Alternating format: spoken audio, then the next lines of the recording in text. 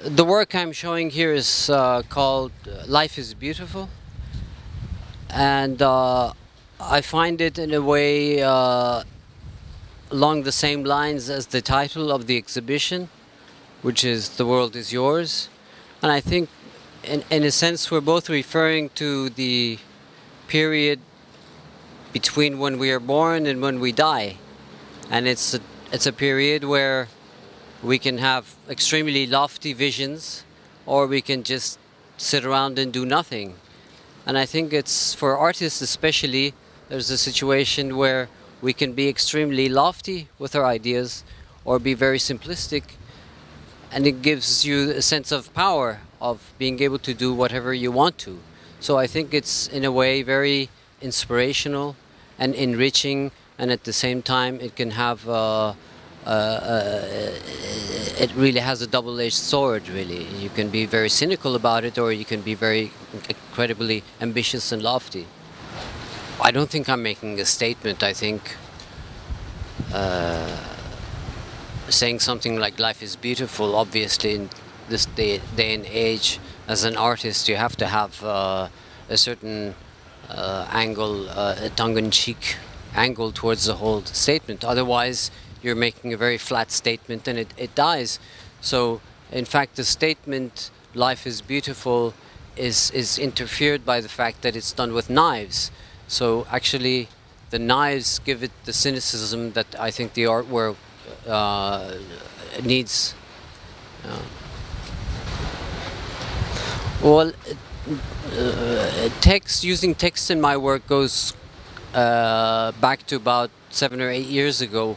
I was experimenting with text in the calligraphy tradition in the Farsi language, and I think the usage of text in the Farsi language is always, when seen in art form, it's always referring to kind of spiritual or very heavy-duty poetical implications. So I was taking a lot of, for example, vernacular bumper sticker phrases that I was finding here and there, and putting them into the context of ornamented artwork. So the play off of what the West perceives as calligraphy, and actually what it meant, was something that I was playing with. And at one point I think the whole idea was kind of transformed into the English language, and I think the play is still evident when I work, that the play, as far as one artist is doing it, there's a sense of playfulness that text has, and the power that text has in work. Sometimes it's even much more stronger. One phrase in particular might have an incredibly powerful effect on someone, where in fact an image might fall short of having the same effect.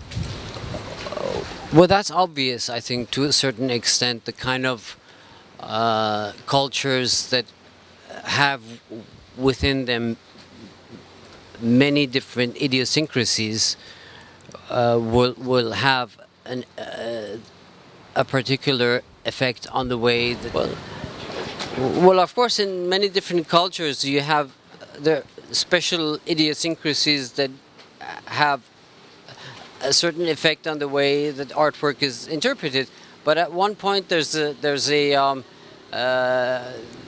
overall primary way that people might take on certain ideas and interpret certain ideas on a much more primal and almost global way. And I think I'm trying to work on making kind of statement that does not get altered or does not get complicated when it's perceived by different cultures. So I think that's something that I'm really working on, to make a statement that doesn't get really confused when it's transported from one culture to another.